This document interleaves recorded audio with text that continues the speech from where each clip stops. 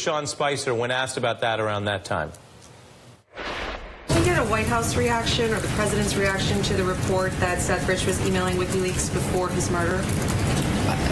I'm not aware of. I generally, I don't get updates on former DNC staffers. I'm not aware of that. I don't even know the status of it in terms of D.C. But it would be highly inappropriate to do that.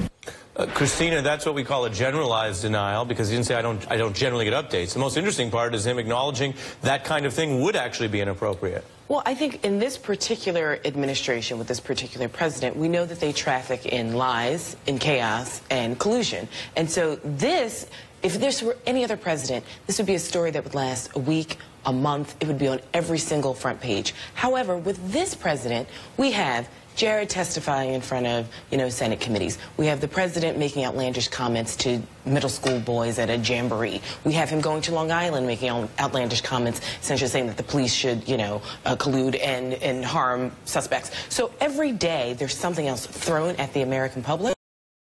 And so in many ways, this administration is like a three-card Monte. We don't know where to look. And this is a story that we must actually stay on, because in political science, we talk about the media being the fourth wing of the government, right? And so the executive, legislative, judicial branches, and the media is the fourth branch. The media is not actually listed in the Constitution as the fourth branch. The president is listed as one of the three branches of government, and so we have to hold him accountable. And it's the media's job to make sure that they're not trafficking in fake news, but this president clearly does not understand or respect the boundaries of his job, and we know that he likes to meddle. He likes to meddle with his son, father of 5, right? He likes to meddle with others who are trying to do their jobs, because he fundamentally doesn't get the gravitas of the office. And so when you have something like this, where he's just like, well, I mean, he's talking to different people, he's making sure, a story gets out there, because he loves Fox. He was just having dinner with executives from Fox and media personnel from Fox. So he wants them to be his extra wing, because he feels like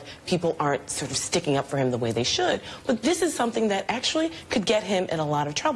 The problem is, tomorrow we know that it'll probably be some other story that's just as egregious, just as chaotic, and just harmful lucky for American democracy. Lucky for you and people who care about this story, it's not tomorrow, it's tonight.